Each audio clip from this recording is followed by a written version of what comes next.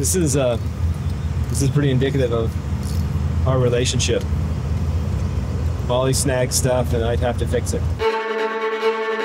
I created a false image of who I was. To be honest, I worked way too much. How do you protect them when they don't want to be protected? Yeah. Is there something wrong with me that he prefers work over spending time with me?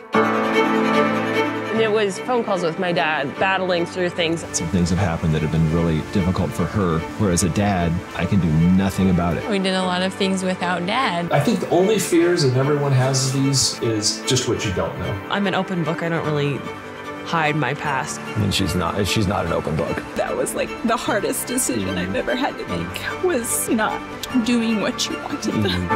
If it's going to change, then I need to change.